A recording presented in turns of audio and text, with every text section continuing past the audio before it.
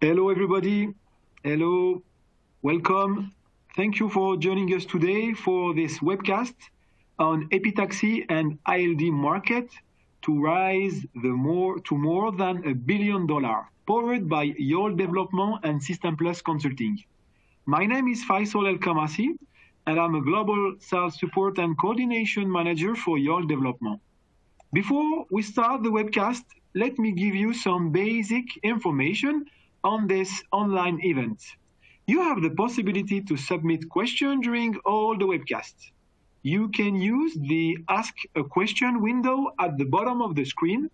We will answer as many questions today as we can, and for the remaining one, we will follow up with you via email.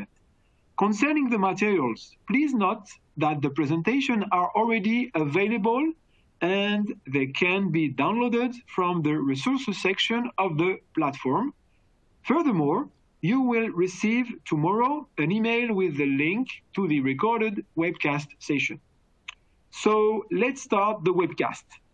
I'm pleased to welcome the three speakers of this webcast. Amin Alouche, Technology and Cost Analyst at System Plus Consulting. Vishnu Kumaresan, Technology and Market Analyst at YOL Development. And Tagui Yegoyan, Technology and Market Analyst at YOL Development. Our three speakers will share with us their knowledge and expertise.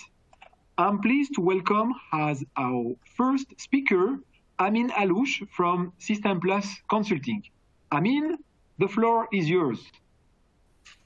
Thank you, Faisal. Welcome again to everyone in this webcast. My name is Amin Alouche. I'm a technology and cost analyst at System Plus Consulting, and I'll present you an overview about technology and cost of silicon carbide and gallium nitride epitaxy for power devices. So System Plus Consulting is part of your group of companies with collaborators all over the world. We target different fields of expertise, including power electronics, and more specifically compound semiconductors, such as gallium nitride and silicon carbide, which are the scope of this presentation.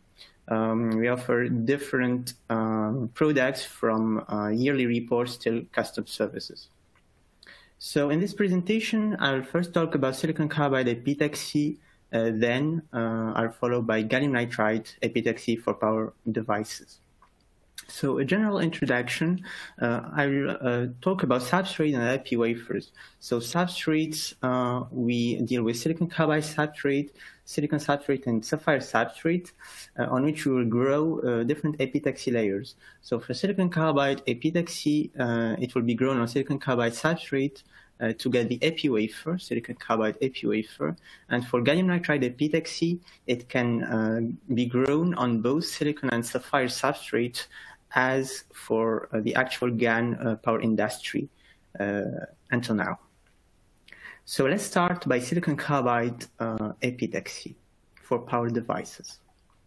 So as you all know, silicon carbide devices are one of the best candidates for high-density systems that can operate at high temperature. They target different applications, such as automotive applications in electric vehicle, and so on. Despite all these merits of silicon carbide devices, they still have some technical and commercial challenges to face. And these challenges will be detailed in the next slide. So here are some examples of technical challenges for silicon carbide. One of the most important challenges is linked to the raw substrate of the silicon carbide itself, that remains one of the biggest cost drivers for the final component cost, especially that silicon carbide substrate is produced with a slower technique like seeded sublimation compared to the Shokrovsky process for silicon substrate, for example. A second challenge is linked to the silicon epitaxy itself, that has specific requirements for growth, such as high temperature growth and very high quality needed for silicon carbide epitaxy. And both of these aspects will impact the final yield of the component, and more specifically, in this case, the defects originating from the epitaxy process.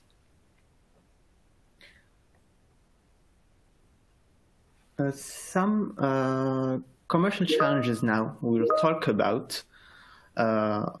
The first, they are linked to the supply chain, in fact. For silicon carbide, different players are observed. We see some vertically integrated companies such as Wolfspeed and RAM Semiconductor, and that can perform the epitaxy internally, and others, they may perform the epitaxy in foundries, and as an example here, X-FAB with epi capability, and in this case, dual epi layer is possible to be performed by X-FAB.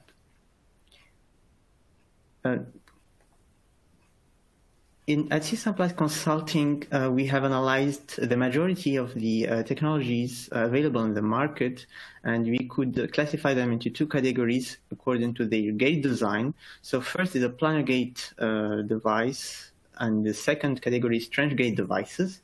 The majority of players offer devices in a planar gate technology, and few of them offer trench gate designs. We could observe different trends linked to the epitaxy layer, in fact, depending on these two categories. Usually, trench gate devices require thicker epitaxy layer to be grown compared to planar gate devices. Other trends linked to the epitaxy layer have been observed concerning breakdown voltage now of the silicon carbide devices. Here we are summarizing different components we have analyzed for different voltages from 650 volt to 3.3 kV. And we could observe that a global trend is highlighted. So the higher is the breakdown voltage that needs to be held by the device, and the thicker is the epitaxy layer that need to be grown. Of course, all these aspects will impact the final cost of the silicon carbide wafer. And here, as an example of a total wafer cost breakdown, we clearly see the biggest impact is for the epitaxy wafer cost. So epi wafer cost, that means the silicon carbide substrate on which we have grown the silicon carbide epitaxy layer. So what about gallium nitride devices now? For gallium nitride devices, here we have established a benchmark on the left graph about the available GaN devices on the market. We clearly see two categories according to the voltage range of the devices. The majority of players are competing for the medium voltage range, and this for the both epi wafer types, as explained in the introductory slide, for GaN on silicon and GaN on sapphire epi wafers.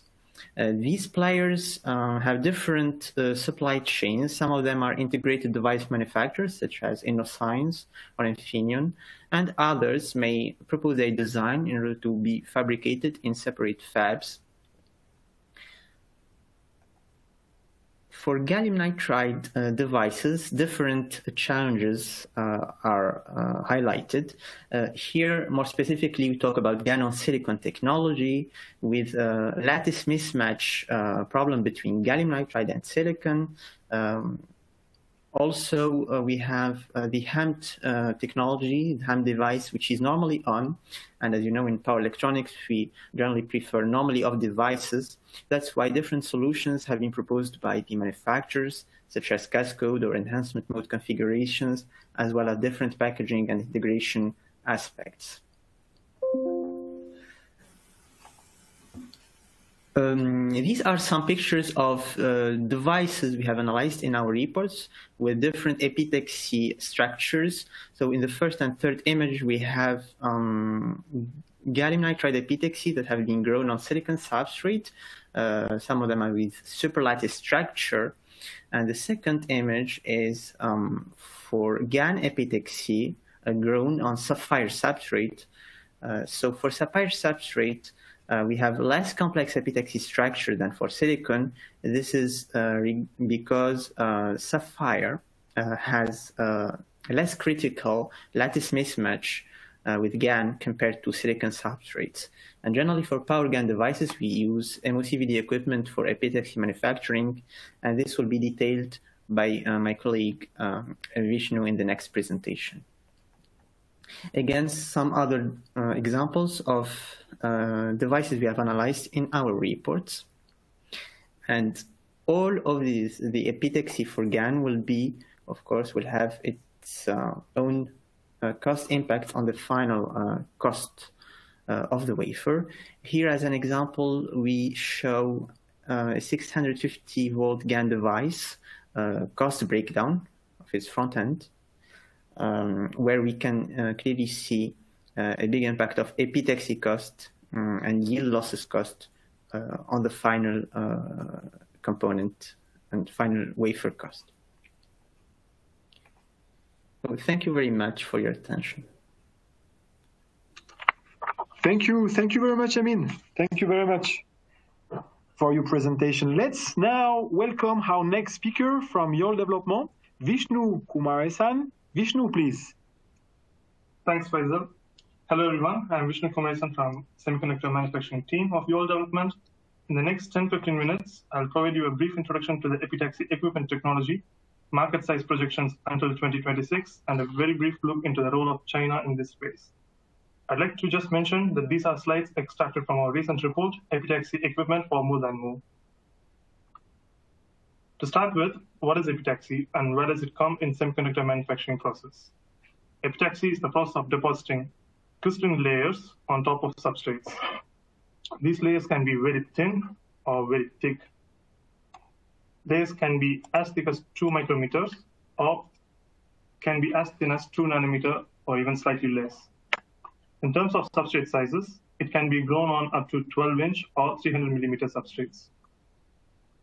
On such a surface area and such thin layers, the complexity is to grow uniform, repeatable, defect-free layers that can have good economics in terms of CapEx and OpEx.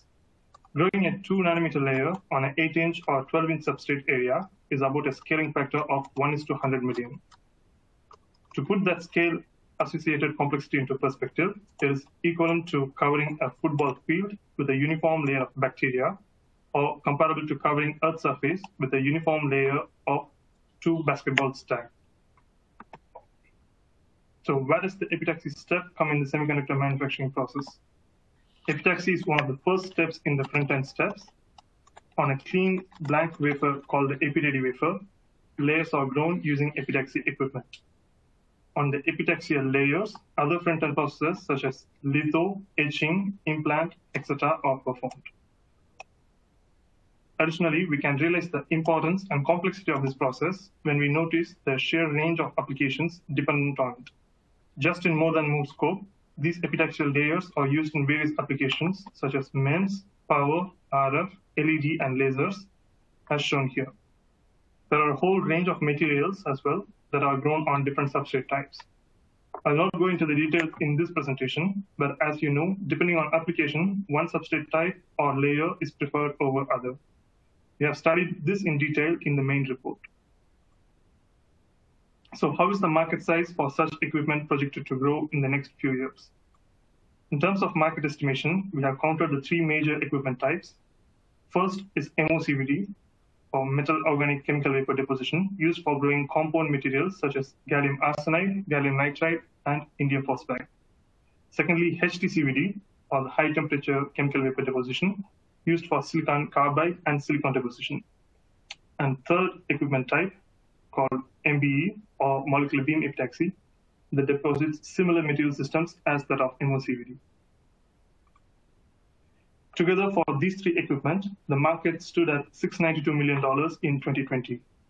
2021 has been one of the strong years with a jump of 15% in revenue for equipment sales.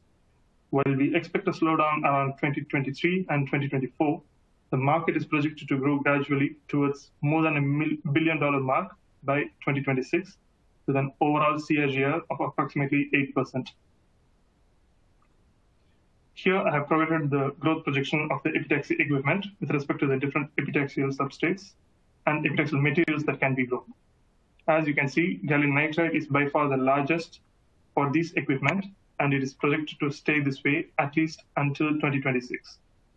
However, silicon carbide is projected to grow the fastest with a CAGR of approximately 10%, driven by the strong demand for power applications. In this slide, I have provided the growth projections split by the three major equipment types.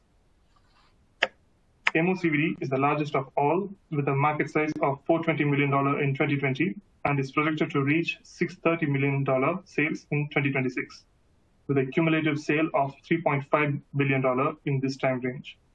Most of the sale is projected to go to LED fabrication, and in terms of wafer diameter, it would be in 6-inch and below diameters. Secondly, HDCVD had a sales of $230 million in 2020 and is expected to grow to $393 million in 2026, with a cumulative sale of $2.3 billion in the time period. Though it is in the second position in terms of market size, it is projected to give the highest growth with a CAGR of 9.5%, thanks to the strong demand from power applications like silicon carbide and silicon. In terms of wafer diameters, it would be mainly for the 6-inch and 8-inch diameters for more and more applications. Finally, MBE had a market size of $45 million in 2020 and is expected to grow towards $68 million in 2026, accumulating a cumulative sale of $392 million in the time range. RF and laser devices would be the main drivers for the sale, with the wafer diameters in the 6-inch and below range. So who are the equipment vendors providing such equipment? Here, we have identified 11 important players in the epitaxial space for more than more. On the left, I have provided the 2020 revenues and their market share for more than more epitaxy equipment. And on the right, you can see their market share change since 2018.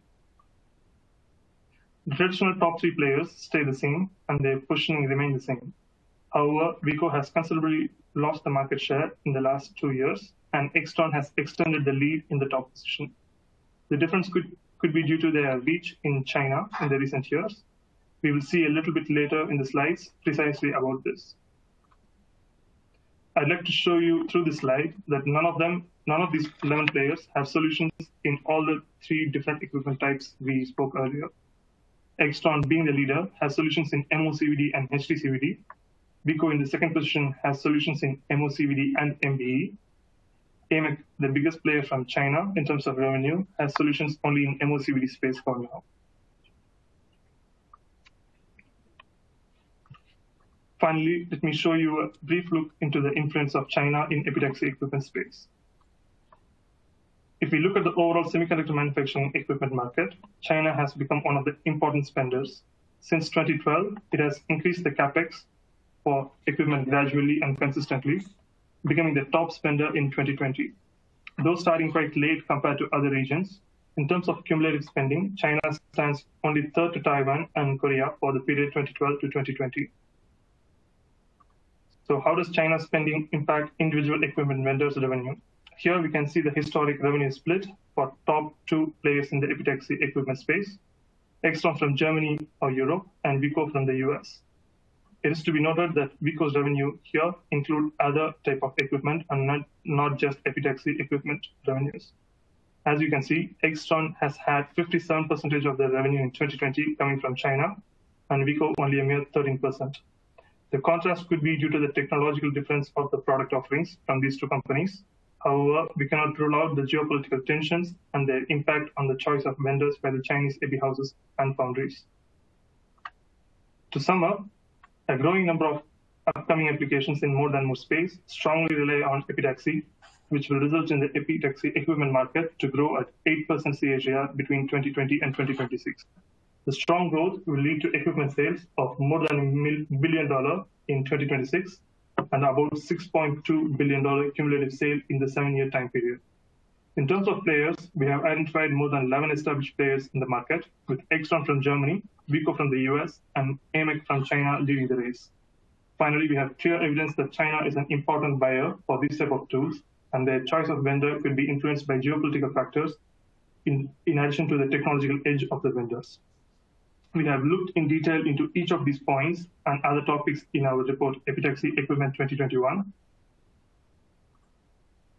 Thank you for listening to me. Please feel free to reach me at this email ID or for any related discussions after this webcast. Thank you. Thank you very much, Vishnu. Very interesting presentation. To finish this webcast, we will now listen to Tagui Yegoyan from Your Development. Tagui, please. Hello, everybody. Thank you very much for attending this webcast.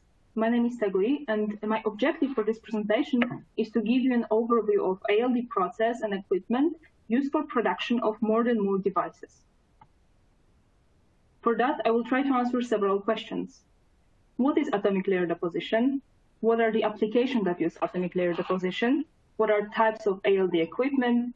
What is possible ALD equipment market development? And who is involved in ALD business as an equipment vendor? Let's start with process and applications. ALD is a derivation of chemical vapor deposition technique in which gaseous precursors and reactants are used for deposition. Unlike CVD, ALD can be thermal or plasma enhanced. Now, unlike CVD, ALD precursor molecules do not decompose in a gas phase and hemisorb to the substrate surface. Rather, ALD precursor molecules react only at the substrate surface. During ALD process, the precursors and the reactants are injected into the chamber separately, divided from each other by a purge steps. Hence, in total, ALD cycle comprises 4 steps: precursor, purge, reactant, and purge. At each cycle, one monolayer of deposit is created, which is equivalent to 1 angstrom of deposit thickness. Such precise deposition enables excellent material properties, thickness control, and conformal coatings. However, of course, such precision has drawbacks such as low growth rate, a high precursor consumption, and somewhat limited material portfolio. This is because ALD deposition requires tailored precursors that are stable in the bottle, vacuum lines, and chamber until they reach substrate surface. Despite the fact that it's quite difficult to create such precursors, most of microelectronic materials can be deposited already by ALD. The main ones are oxides and nitrides of aluminum, hafnium, titanium, tantalum, and silicon. Regarding now the applications, ALD is usually associated in public with more devices such as logic and memory, since atomic layer deposition is used for the industrial production already for 20 years. Indeed, for logic and memory devices, ALD has been an enabler for their miniaturization, subsequent nodes change, and architecture transition from planar to 3D. We wanted to explore the ALD use for modern mold devices, which is less known to public. Here, we consider modern mold devices such as MEMS, power radiofrequency devices, CMOS image sensors, photonics, and advanced packaging, mainly wafer-level encapsulation.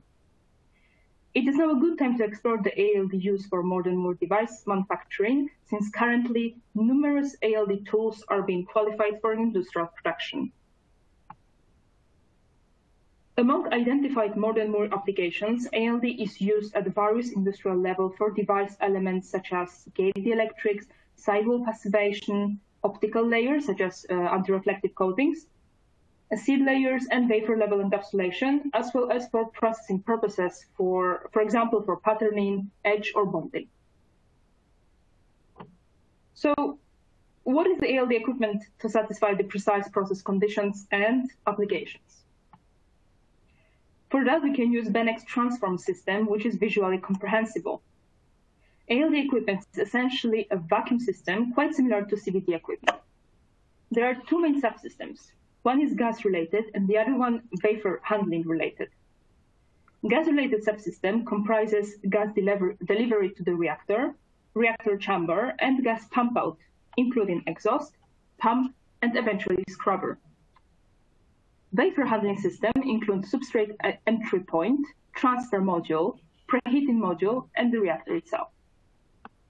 The key differences between CVD and ALD vacuum systems are reactor architecture and ALD gas valves.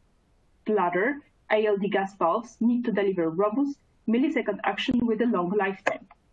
This millisecond action is most important since it ensures gas delivery pulses and effectively separates precursor and the reactant.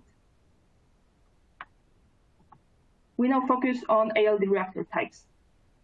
ALD reactor type can be divided according to the method of precursor and reactant separation, which can be temporal or spatial.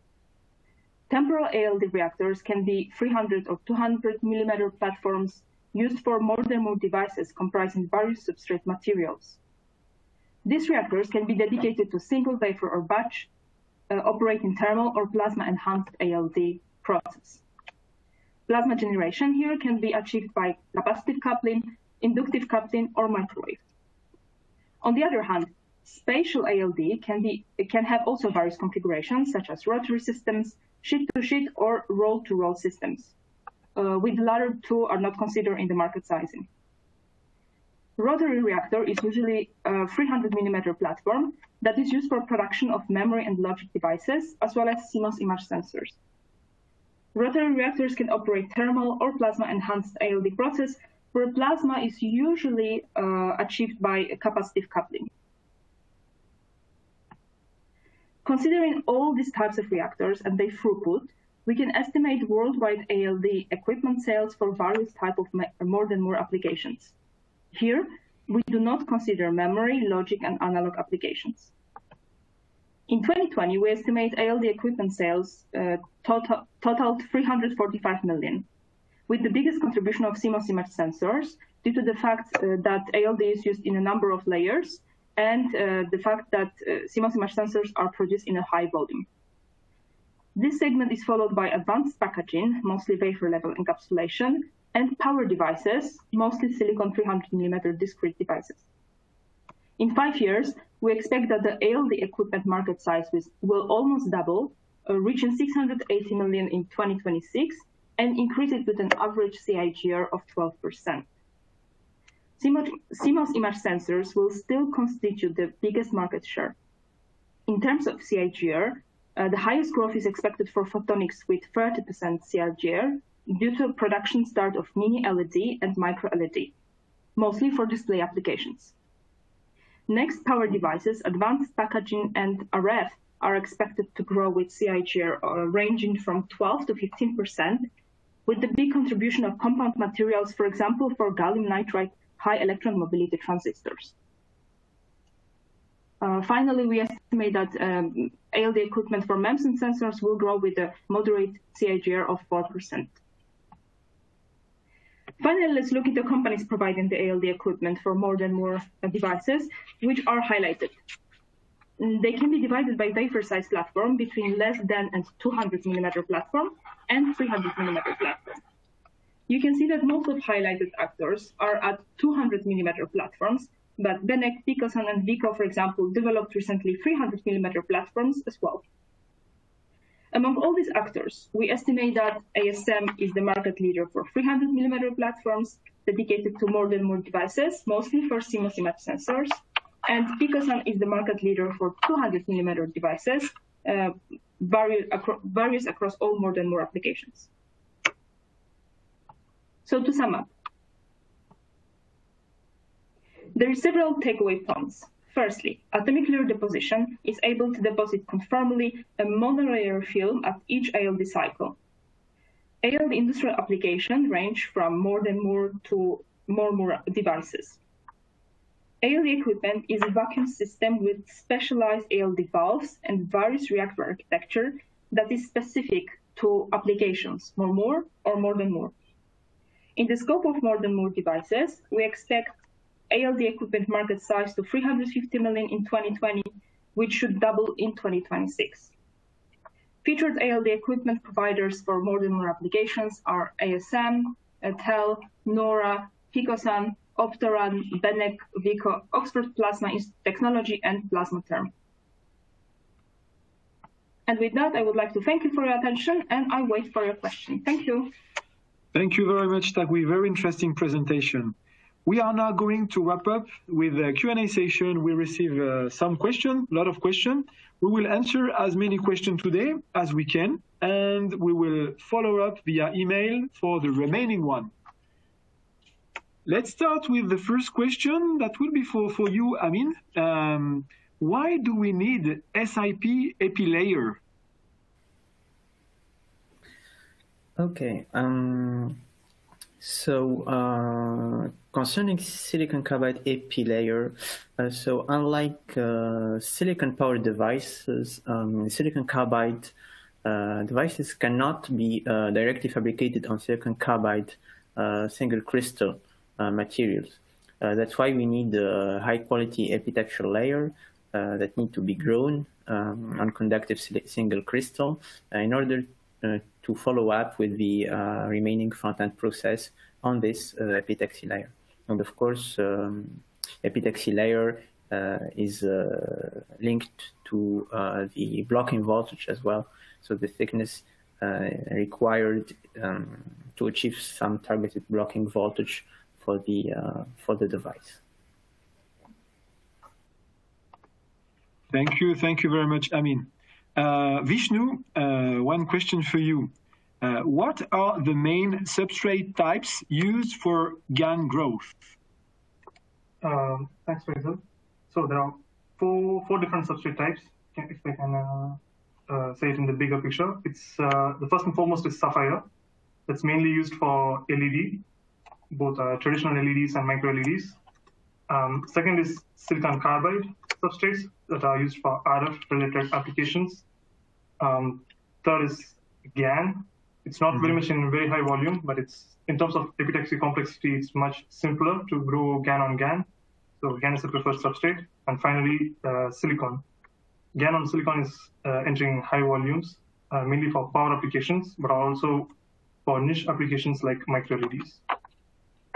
Okay, very clear. Thank you very much. Tagui, one question for you.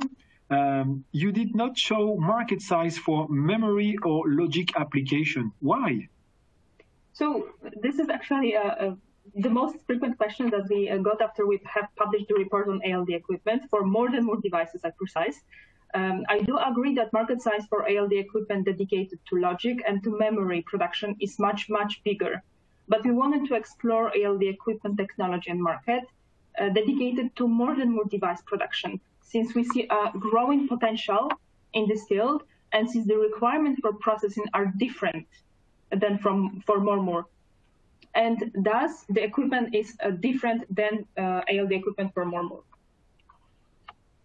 Okay, thank you. Amin, one question for you. How can we compare costs of other substrates for GaN devices? Okay, for GaN devices, so let's first talk about GaN power devices. So for, as we have shown, for GaN on silicon, generally silicon substrate has lower cost than sapphire substrate. So this concerns for GaN power devices. Also, we can have some advantage in the case of GaN on sapphire regarding the epitaxy cost. For other types, for other applications, specifically for radio frequency application, which we are not really covering in this webcast, we can use also silicon carbide substrate, and also in R&D with some GaN substrate, we still have much more higher cost compared to other types of substrates. Yeah. Okay, thank you very much, Amin. Thank you. Tagui, one question for you. What is the average selling price for ILD machines? Yeah, very interesting to know. This is an excellent question for potential buyers of ALD equipment. In fact, many aspects can influence the ALD tool price. To mention few, it depends on wafer size and wafer capacity, if it's single wafer or if it's batch. A reactor architecture, thermal or plasma process. So plasma process will be more expensive since the plasma generation is needed. And finally, the application, that is, if it is done for R&D or for production. So just to give you an example, A single wafer thermal ALD module can be priced at 1 million at production, for production level, and batch ALD tool can be priced at several millions of dollars. Thank you very much, Tagui. We have one question for you, Vishnu. In the market forecast 2020 to 2026 for MOCVD, what could be the reason of having an increase for 4-inch or 6-inch wafer size and not above? Thanks, Faisal. There are different dynamics in the industry that's going on, actually. So OEMs and IDMs for fabricating the devices, they like to go towards higher wafer diameter for devices to reduce the cost using the traditional area cost economics. However, for certain substrate manufacturers, it's simply not profitable to go to higher diameter until there is an important volume demand. This is particularly the case for substrates such as sapphire, where the complexity increases for higher diameter and huge volumes are already in place for smaller diameters. Okay, thank you, Vishnu. Let's carry on again with you with another question for you. For which type of equipment is there demand from China? MOCVD, HTCVD, or NBE? It's a very good question, actually, and it's a little bit complex to answer as well.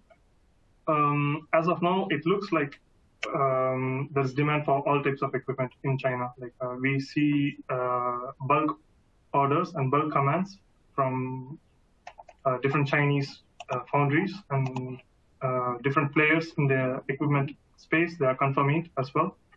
There are some demands for like 20 equipment at the same time without even trying prototypes. So I would say, if I have to rank, I would say it's more for HTCVD, mainly for silicon carbide devices. But overall, we are seeing demand for all 3 types of equipment. Thank you very much, Vishnu.